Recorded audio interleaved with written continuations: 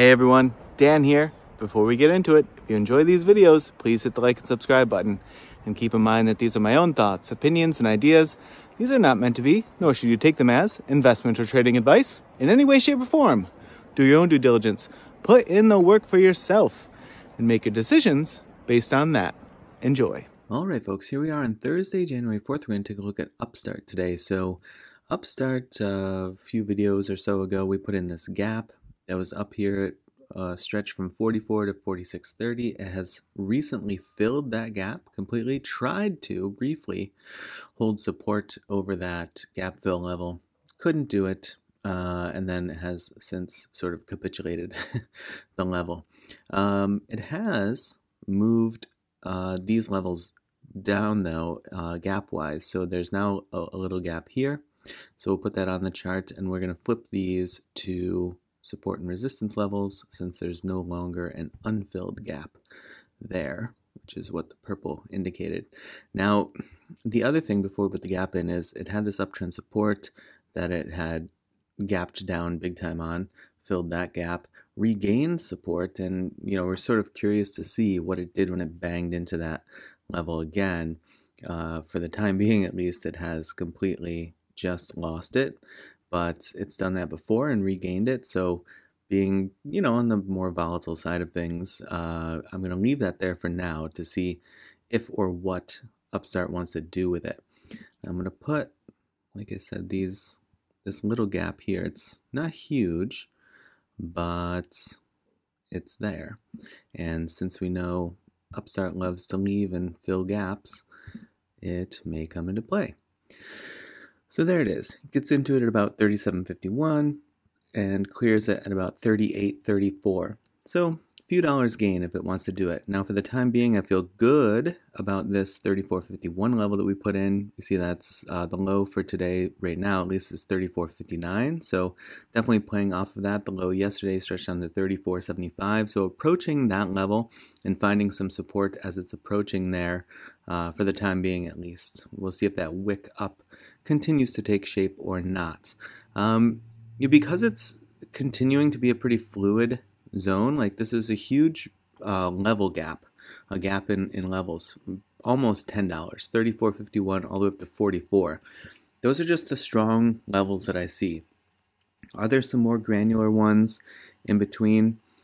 Probably. Right now though, I think having this gap in here, knowing that we have this uptrend support that's still cutting through that area, and knowing that the price action has tended to, in recent days and weeks, fly up through that level and fly down through that level.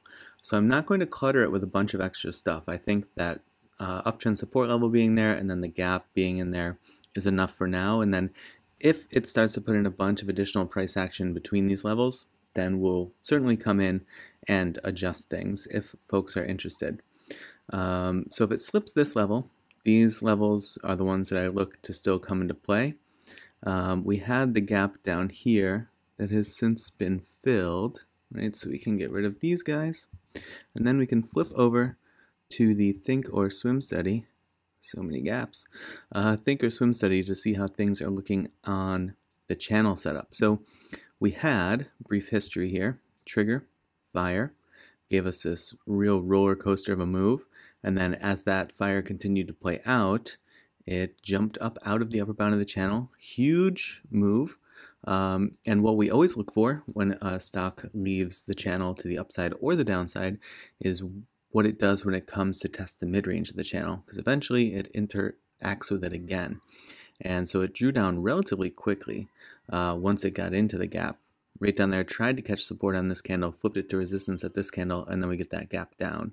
And now today, putting in this itty-bitty candle, as it looks like on the histogram, all of the bullish momentum is dying down. Now, does that mean it can't just sort of like come down to the baseline and flare up again? No, it certainly can.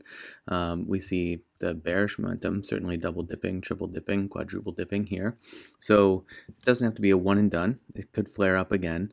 But this channel sort of wide at the moment, not as compressed as it was back here because of all of this volatility. So it has a big breadth that it could stretch and still stay in the channel. It could get down into like the 32s or so. Could get up to about the 45-ish range. and still be in the gap. So interested to see how that goes. Now we do see this wave cloud here, wanting to kind of come to a point, sort of like you see here when it finally dies down, it comes to a point, and then that's where the transition takes place.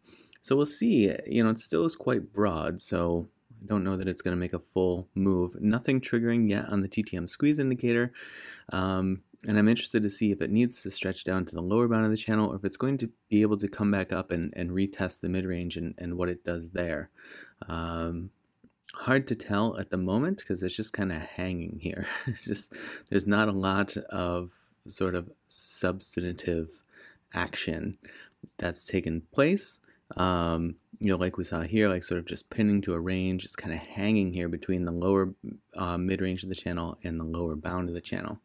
So we'll see how that continues to take shape, but those are the things that I'm keeping an eye on at the moment. And again, just because it's propensity to leave these gaps and then fill these gaps, and oftentimes very relatively quickly it fills the gap.